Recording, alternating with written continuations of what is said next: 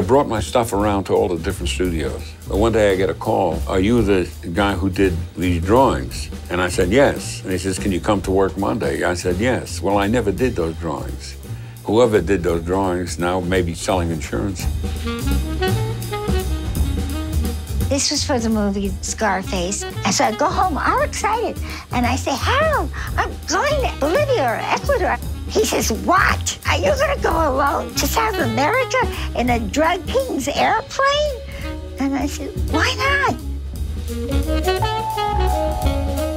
In Hollywood, marriages don't seem to last very long. Our problems raising a family affected our marriage greatly. The fact that our marriage lasted 60 years is a big surprise. Harold and Lillian enhanced the quality of movies. Both of them are these secret weapons that nobody talked about, but everybody was trying to get.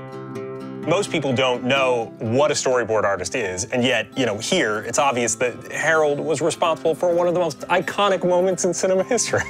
Mrs. Robinson, you're trying to seduce me. There's so many movies that Lillian gave nuance and texture and period to. It's good to be the king. Lillian and the facility of the library was right there on the lot.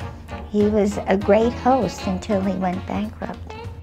He would take for research and he would transpose it into a visual. They were like two peas in a pod. They were this center of knowledge and friendship and family. So the group that was doing Shrek, they decided the king and queen ought to be Harold and Lillian. You felt like you were watching the best of Hollywood. They truly were people that together created art.